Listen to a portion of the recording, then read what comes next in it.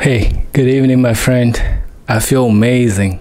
I had a really fantastic afternoon. More exactly, I had a amazing late afternoon and evening with my parents. My mom today brought up the idea of getting a new car again. Yeah, she's been thinking to get a new car for herself so she can just be mobilized independently. However, I just told her this. If you are serious about getting a car, you might as well just get a good one, like a Tesla.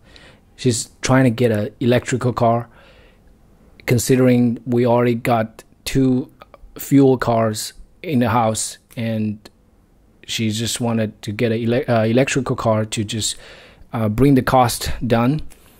And she's looking at the BYD, which is one of the largest electrical car companies in China.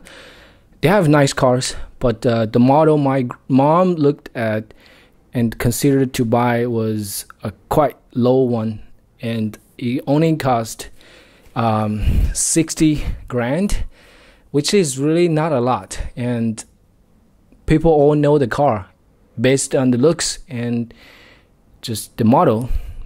They can tell what kind of car is this. And my mom is a business woman, and I just suggest her to level up, because she has been in this industry for almost 30 years, and she wants to, reach and meet clients with a bigger profile. And how she package herself, how she carry herself around. I'm not sure if that's the right expression, but like, she gotta be making those choices that not necessarily save money.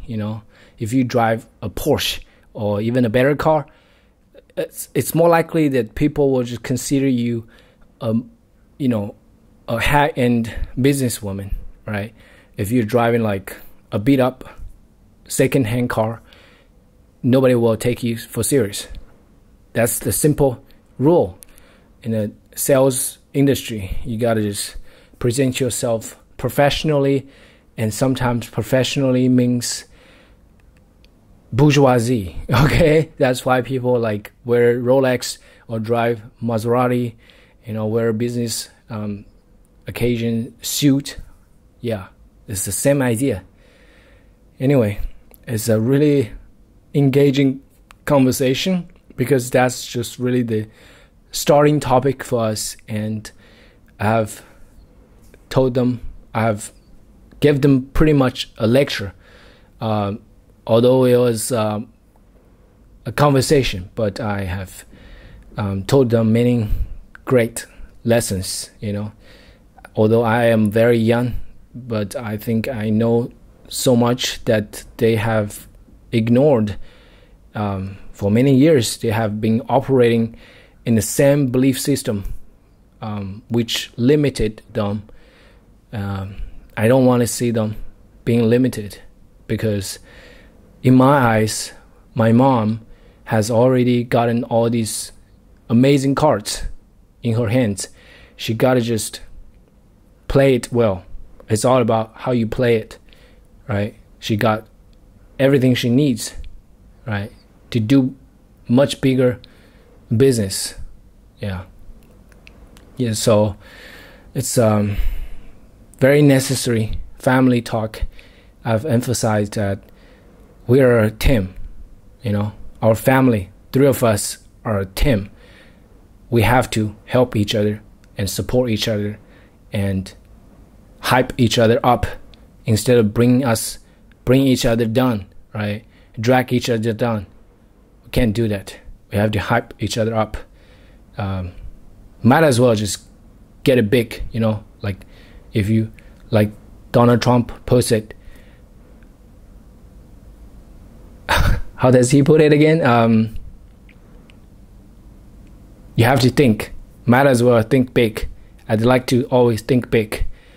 Yeah, I couldn't agree with this philosophy more. This is how it works in this world. If you dream big, you will eventually get what you want.